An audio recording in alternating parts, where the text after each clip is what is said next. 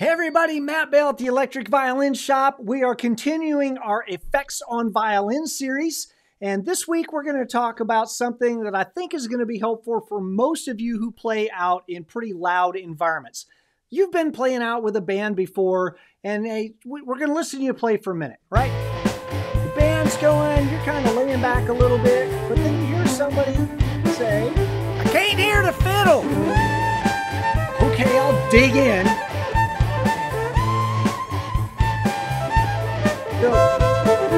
We've all been there, right? People are like, "Oh, I can't hear you when you're laying back," only when you're really laying into that fiddle. And you're like, "Man, I can't lay into this thing all night."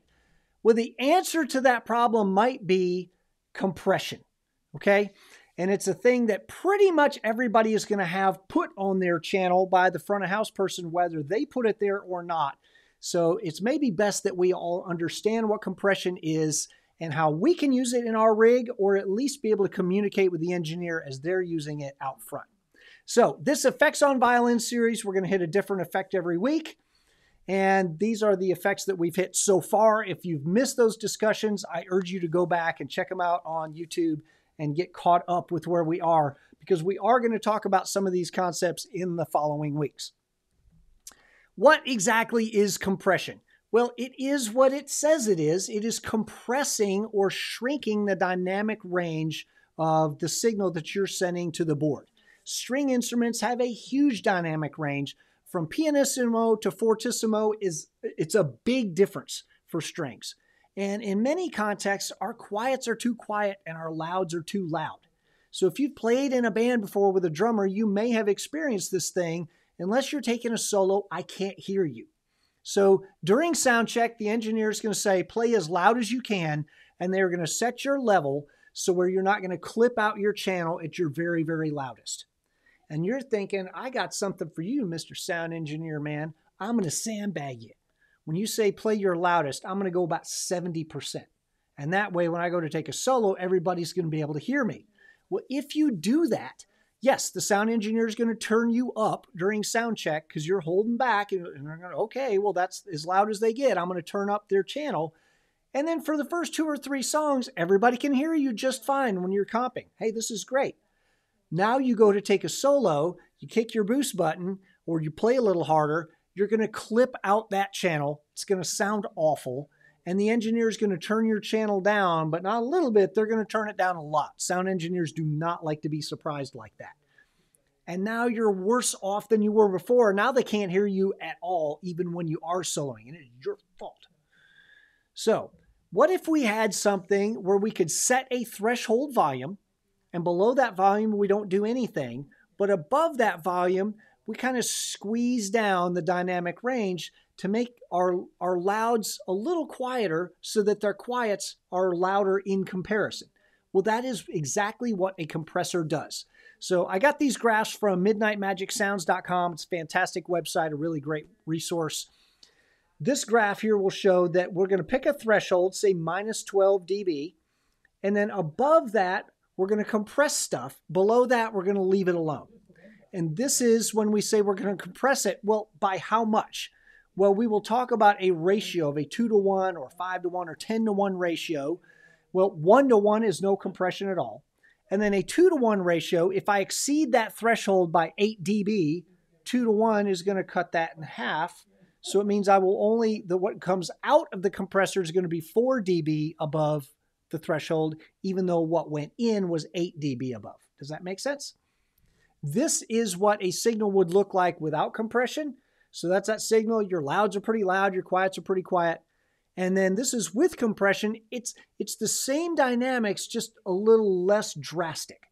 And that's kind of what we really want in order to sit in that mix a little bit better so that the engineer doesn't have to chase your fader. Like when you're taking a solo, okay, we're here, but then they're comping, oh, we've got to push them up because they're not loud enough. And they're not going to chase that fader all night. They're going to get tired or they're going to forget. And when you're just comping, it's going to get lost in the mix. Or your solo is going to be way too loud and then you're going to be hung out there, and that's no good either. So compression pulls it in so that when you're comping, it's loud enough to be heard, but then your solo would just kind of sit on top of that mix a little bit, and that's what we want. The other thing it can do is it can smooth out your playing a little bit. If we've got some right hand, maybe we're hitting some of these notes a little harder than others, it's going to smooth that out a little bit and make those transients less strong than they were before. And here is an example of that. I'm going to play a thing for you with no compression.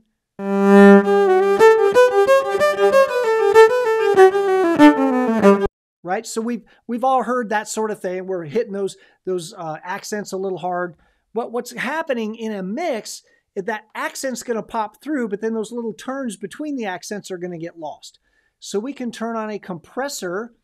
We can set our threshold. Maybe we'll set the threshold, maybe down here. Set our ratio maybe at 3:1. And now let's see, we're going to watch the gain reduction here. This is how much it's pulling down the peak.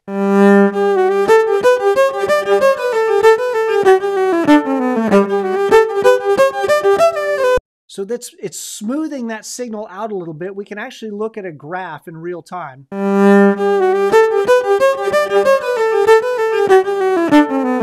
So the black line here, the gray line, is how much is coming in, and the white line is how much gain reduction we have. One more time.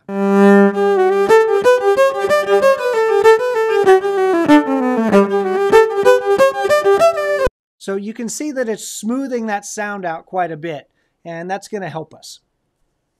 Now, what happens with that is that sometimes it can be a little frustrating if it's in your monitor, because you feel like you're playing with dynamics, but those dynamics are not coming through as much as you think they are. So this is all going to be a bit of a trade-off. If there is compression in your pedal board and it's coming back to your monitor, it is going to feel like your violin is a little less responsive than you're wanting it to be, which is why I don't usually use a lot of compression in my monitor. I kind of leave that for out front, but we'll talk about that in a minute. So you may have noticed there were a bunch of knobs on that compressor. That's a plug-in in Logic. And we talked about threshold and ratio, but we didn't talk about any of the other ones. So let's do that so you know what they all are. I said that we get gain reduction when we go above the threshold. It reduces our volume by some amount, which is determined by the ratio, right? So it's making our signal quieter. How is that going to make me better heard? That's what makeup is for. So if I'm taking 10 dB off of my loudest peaks, then I'm going to come back to this makeup knob and I'm going to turn it up 10 dB. So when my volume is reduced by the compressor, then the makeup is going to shift the whole thing up by whatever I tell it. So if I'm knocking 10 dB off of my loudest peaks, I'll come to the makeup, I'll turn it up 10 dB, and then it places me higher in the mix, and that's good. And then we're going to look at the knee here and attack and release. So for the knee, that tells us what the behavior of the compressor is as I approach the threshold. A hard knee doesn't do anything until you get to the threshold, and then it kicks in that full amount of compression right then.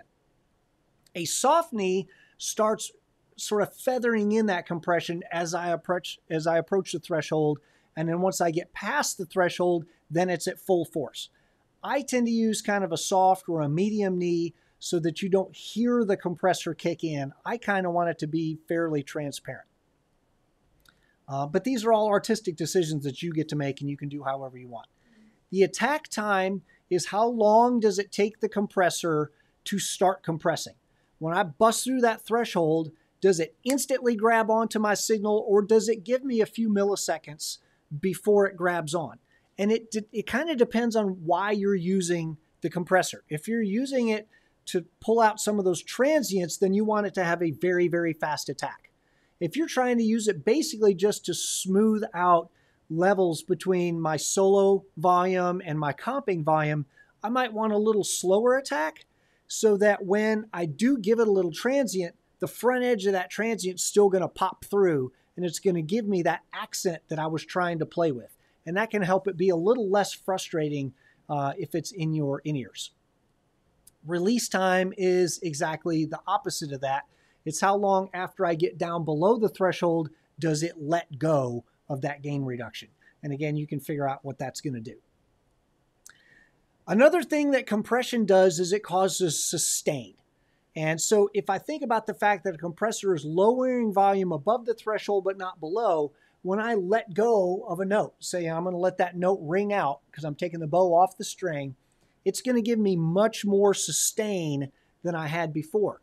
Because think about this first graph here. When I take the bow off the string, it's going to decrease fairly quickly, right? That's what my sound will do unless it's compressed. And then it's that compressor is going to hold it until it lets go. And so when I pull the bow off the string, it'll go la, and then it'll fall off. So we have to just know that that's one of the things that happens when you use a compressor is you are going to have more sustain. And it means if you bump a note or something, that note is going to ring out longer than it would have before. So pros and cons of compression. It can help you stay in a mix. That's a good thing. It can smooth out your bow hand if we've got some, if you know we're a little more accenty than we wish we were. That can smooth it out. The con is that it can squash the life out of your tone. If there are no dynamics in your playing at all, if I compress too much and there are no dynamics in my playing at all, everything is going to sound like this. And it's going to sound really mechanical and really lifeless. One of the pros of compression is it can bring up your lower frequencies and bring down your higher frequencies. It's a thing that violinists actually tend to like a lot. It thickens up your tone a little bit and it takes some of that harshness out of there. But on the flip side, it can make it sound a little dull. So it's one of the things we listen for if we're listening to hear if something has been over compressed. Does it sound like there's no dynamics at all? And does it sound like somebody just sanded it off too much? There's not any sparkle to that sound at all. Now, another con of using compression is it doesn't cause feedback, but it can make feedback worse. Think about if I've got one frequency that's kind of popping out that is causing me to have a feedback issue. What compression does is it brings up all those other frequencies in relation. And if I start feeding back, I could start feeding back in multiple frequencies at once. So if you are using a fair amount of compression on your signal and you're starting to get some feedback issues, one of the tools at your disposal is to ease back on that compression, and that could help you. So everything's a balancing act. We just have to find the sweet spot, right? Now, how and when do we use compression? Personally, I'm not a big compression guy. I don't use a lot of compression in my board. I leave it for front of house. They're the ones that have to fit my signal into the mix. I just have to be aware that if I have a lot of distance between my pianissimo and my fortissimo, I'm probably going to get compressed a lot. And it's going to take a lot of the dynamic expression that I like to use. It's going to take a lot of that out of my hands. So if I will be judicious in keeping my quiets a little louder and keeping my louds a little quieter, if I'll sort of do that myself, then the front of house person is not going to feel obligated to do that for me, and then I still have control over where I sit. Now, I do use it on effects that can be a little peaky, like wah or auto wah, and I'm going to give you a little demonstration of that right now. Let me move. You are not going to see what I'm doing here, but I promise you I'm doing some really cool stuff. All right, so we will shut this compressor off, and we will listen to a wah pedal. What happens with a wah pedal, when the heel is down, they're pretty quiet. And when the toe is down, they're pretty loud. Heel down. Toe down.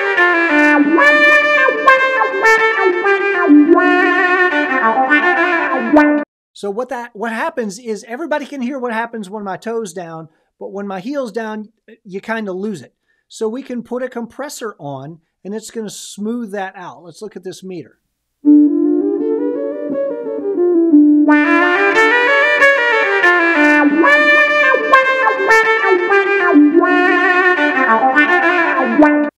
So what that does is it allows those kind of ghost notes, it allows those ghost notes to come through because it's pulling down when I've got my toe down and I'm doing those kind of peaky things right there. So I will use a compressor in the helix. I can set it up to where I kick my wah on. It also kicks on a compressor at the same time. And that is, in fact, how I've got my helix set up. If you buy my presets from me, I've got a set of helix presets. If you buy those from me, that is all in there. When you kick on the wah pedal, it also kicks on a compressor. So that is one of the cool things about some of these more advanced multi-effects pedals that they can allow you to control multiple things with one switch.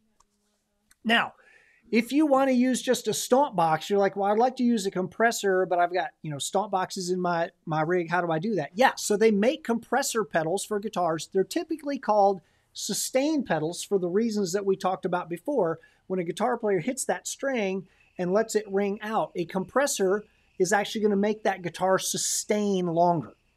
So because they're using a compressor a little bit differently than we do, the knobs on their sustain pedals are going to be labeled kind of in a weird way. They're not going to say threshold and ratio and knee and attack. They're not going to say all that. You're going to have to kind of you're going to have to read the manual and kind of read into what each one of those knobs does so you can figure out how to make this thing act right for a violinist. Where do I put it in my signal chain? I like to put it after anything that can affect the bass level, like a wah pedal or an auto wah pedal. I want to put it before anything that I'm worried about peaking out. And I want to put it before my solo boost. Because if I've got a compressor after my solo boost, then my boost isn't going to boost, right? Kind of defeats the whole purpose. Be aware of your volume-dependent effects like distortion or auto wah. Distortion, the louder you play, the more it's going to distort. And in auto wah, the louder you play, the more toe down that virtual wah pedal is. So if you've got a compressor before your distortion, you've got a compressor before your auto wah, you're not going to have as much control over the volume-dependent nature of those effects. And again, make sure you put it before your solo boost. So there are two other effects that are sort of like compression that I want you to be aware of. One is called a limiter. It is a form of compressor. It sets a very top maximum volume that cannot be exceeded. And it's by using a compressor with an infinite ratio.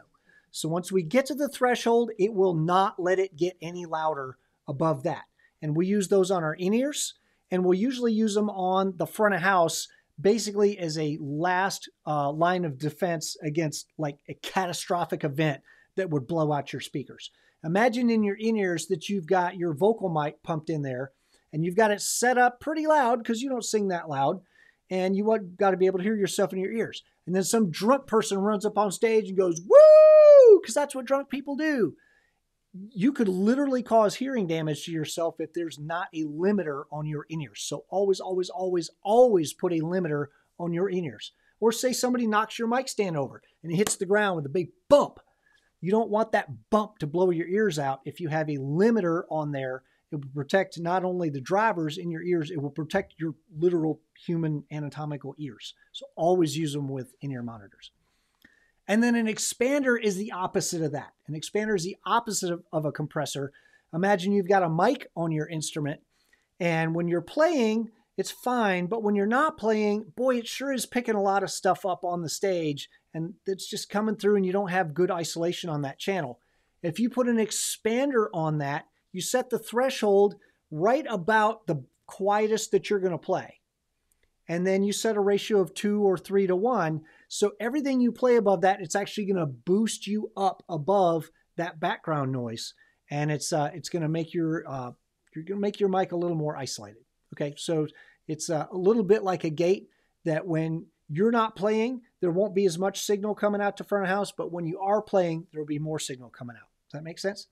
So I hope that has been helpful. I hope you understand compression a little bit better than you did before. Hope that you've got an idea of, hey, how can I use this to benefit my sound in the mix? And maybe I can understand what that engineer is doing out front when I'm playing now, and we can be a better team to have good sound for me and for the audience. And yeah, it's a wonderful thing. So as always, be sure to subscribe to our YouTube channel, check out these other videos, and we'll catch you guys next time.